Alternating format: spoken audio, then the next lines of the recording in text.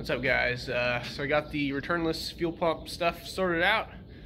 Show you what all I got figured out and working and how all that works. And so we're gonna take a look at all the hardware and then what's gonna happen probably in the next couple days to kind of button it all up. But been doing some test driving and looking at some data logs, how well the fuel pressure responds to manifold pressure, and how the MegaSquirt system kind of sorts all that stuff out. All right, so we're in the back of the car. The battery is actually located underneath the studs, underneath the fender, or inside the fender. So this was the remote relay we added a couple weeks ago. So the idea is the main power comes into this red wire and comes up through a grommet next to the battery. It's tied off to the battery cutoff switch, and it comes up and it powers the relay in the red wire. So the blue wire is the power out of the relay, which gets looped into this 25 amp DC motor controller, the red wires, and then the red wire loops back out and down through that hole. I need to put a grommet around it. The black wire is the ground to the motor, and this other black wire to the left, this guy, runs around and is tied off to this ground back here. I might have to come up with a different ground arrangement later, but it seems to be working so far. So yeah, so now the pulse width stuff from the computer comes in on this blue wire, and that goes down to an analog input on this DC motor speed controller. So we have a capacitor, resistor, and the blue wire goes back up to the MegaSquirt box. So what we're doing is we're PWMing the MegaSquirt box output, and when we're doing that, we get a different analog value coming out or being presented to the analog pin. So that correlates to a duty cycle that the MegaSquirt commands based on the fuel pressure. So if fuel pressure is low, the PID loop is going to increase the duty cycle, which is going to actually reduce the voltage on the analog input on this end, because it's a internal pull-up resistor. So we're actually pulling that low to ground with a capacitor in there to kind of filter all that. So higher voltage is off, lower voltage is on, and so there's settings inside the computer that you can set, or inside the DC motor controller that you can set up to change how that works. So I'll show you guys that here in a little bit. All right, here we are on the engine side. Fuel pressure sensor up top like we had before. Now I put a cap on the output of the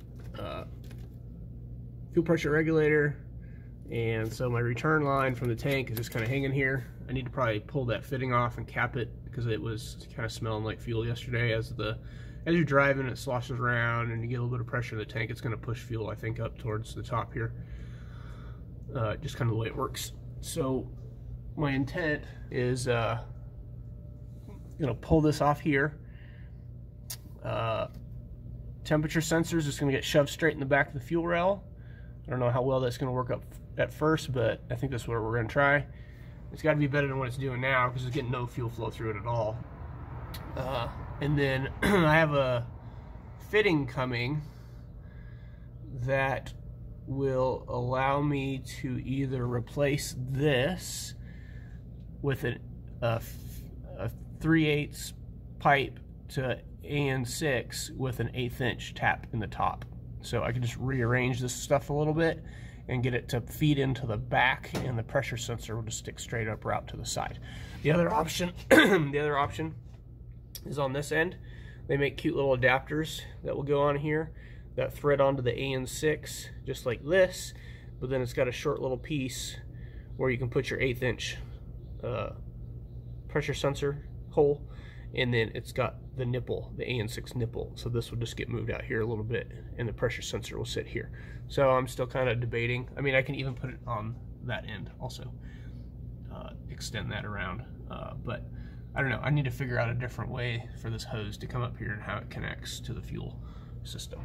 But all right, so this is the inside of the car. I know it's a mess. It ended up like this when I was trying to figure out where my extra PWM output went to. to tie all this together. So once I'm kind of happy with what's set up, I'll go ahead and shove it all back up under the dash and get it all buttoned up. But so here, this blue wire is what runs the ground side of this relay, which is the old fuel pump relay. So I had to change up the way this works a little bit. So I was originally going to use this boost output to drive the fuel pump. The problem was, within the tuning software, you cannot, at least the firmware version I'm on, 1.4, you cannot assign an output and still have the old fuel pump output drive your regular fuel pump relay and have that separate output to drive the fuel pump system in the back. It just doesn't work that way. So when you assign the fuel pump output to, say, boost or nitrous 1 or VVT or whatever, you lose the function of the fuel pump dedicated output line, which is just a ground. It's just creating a ground. So I created a general output line for the boost, and what that does is if the ECU is on for less than 4 seconds, I turn it on, or if the engine RPM is above like 20 RPM, I turn it on. So now it's going to function exactly like the fuel pump output used to. So you turn the key on and it would go high for, or it would turn the relay on for 2 or 3 seconds and shut off, and then as soon as you cranked on it, it would turn on. So that's kind of what it's doing now, where I have it set up to where if the ECU internal timer is less than 4 seconds, and or the engine RPM is above 20 RPM, it turns that output on, which now turns on the relay. Turns on the relay, which then turns on this block of stuff. Turns on coils, turns on the transmission controller, turns on a couple other things. So now what happens is the original fuel pump out from the ECU is here. That now gets passed into the blue wire, and that blue wire is what runs to the back. This is that bundle of gray cable with the brown, white, black, and blue. That gets ran to the back, and that's what drives the speed controller in the back. Alright, so plug the USB cable into the laptop. So here's the internal settings for this motor controller. Right now the car's not on, but you can see some temperatures. So 10 Celsius, which is, I don't know, 40 and change. Has a low VN counter. It says, hey, there's not enough voltage to do anything. But you can see the analog in is sitting at 3 volts. For analog 1, sitting at 3 volts. So let me go ahead and crank the car up and get it running, and we'll see what this looks like. Alright, so car's running. We can see the analog in is around 2 volts, which correlates to like 27% motor speed. So we can see our input voltage sitting at 14.4. The internal temperature is coming up a little bit, 14 Celsius. Current driving the motor is around 9 amps. If you hooked a multimeter up to across it, you'd only see it's putting out about 3 volts or so to the motor.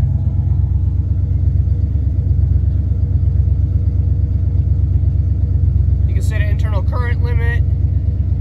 There's other motor settings you can change. You can change like how quick it reacts to certain things. You can change the frequency that you're PWMing the motor at, the fuel pump.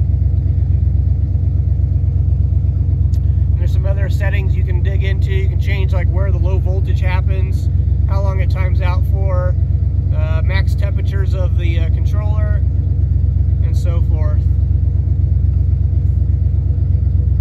And then you can also change the way the input works out. So here you change where your thresholds are for low or high voltage correlating to a direction.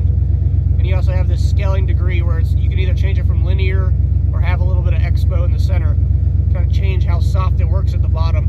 So you can even change the commands to make the motor run. So we're just using analog in, analog channel 1, and then here's our scaling ranges. So all of that correlates to, so you can see here, 0 is going to be right in the center, and then as the bubble goes up, you're increasing the speed or the voltage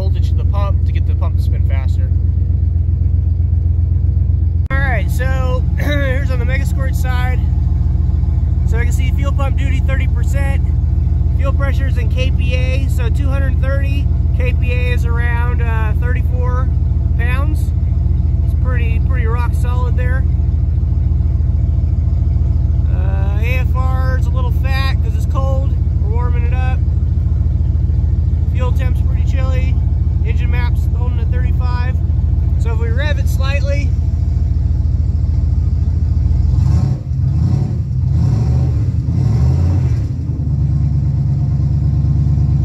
get a little bit of wobble in the fuel pressure, which is kind of expected. You can see the fuel pump duty trying to capture that and closing the loop on that. So let me pull up the settings.